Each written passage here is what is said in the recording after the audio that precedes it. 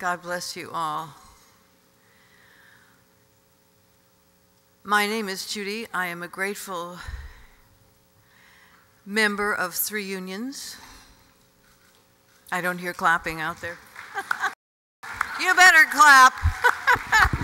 You better clap so loud they hear us up in, where is it, Wisconsin, up in that Midwest, those Midwest states where they're trying to take away our rights to negotiate. And I would like you to know that, of course, I'm proud to say that my retirement is a retirement which is funded by my AFTRA pension. And I'll tell you a little story that I love a lot about life. First of all, I would like to get this out of the way so that there's no doubt about it.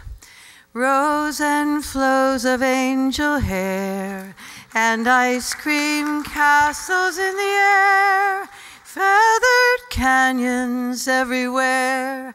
I've looked at clouds that way, and now they only block the sun. They rain and snow on everyone.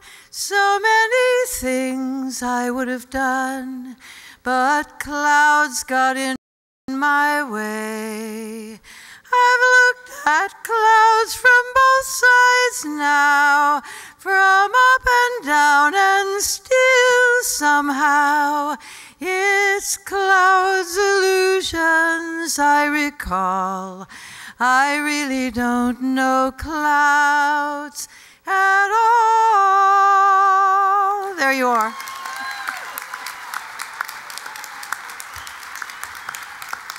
Thank you, thank you.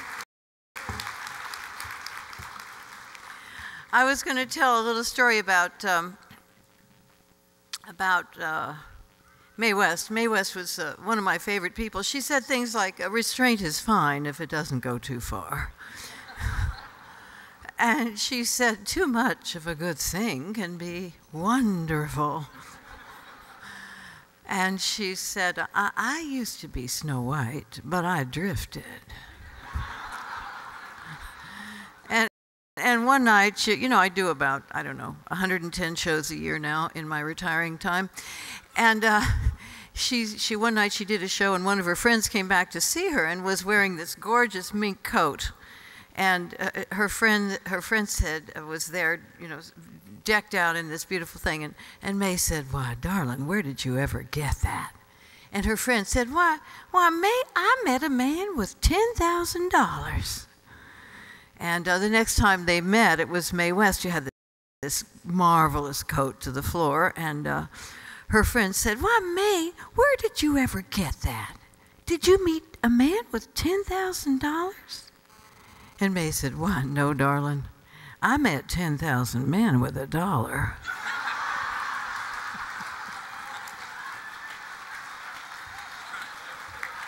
Thank you.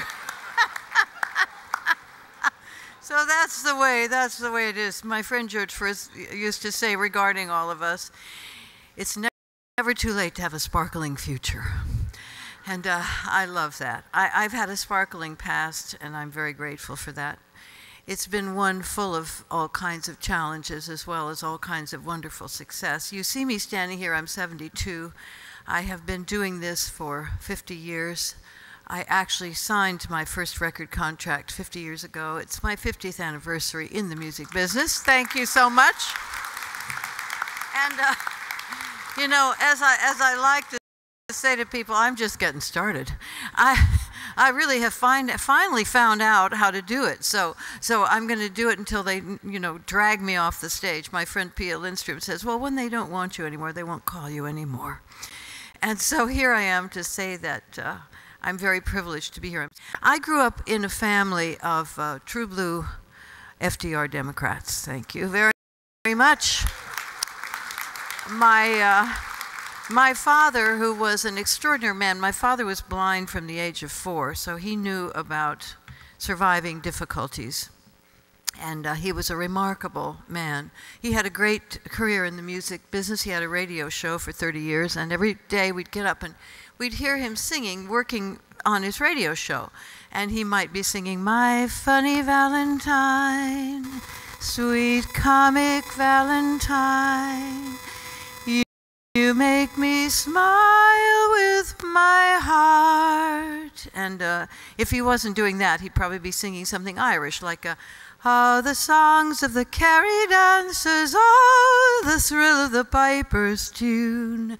Oh, for one of those hours of gladness, gone, alas, like our youth, too soon. When the boys began to gather in the glen of a summer's night, and the carry pipers tuning made us long with wild delight. Oh, to think of it, oh, to dream of it, fills my heart with tears. Oh, the songs of the carry dancers, oh, the thrill of the piper's tune. Oh, for one of those hours of gladness, gone, alas, like our youth.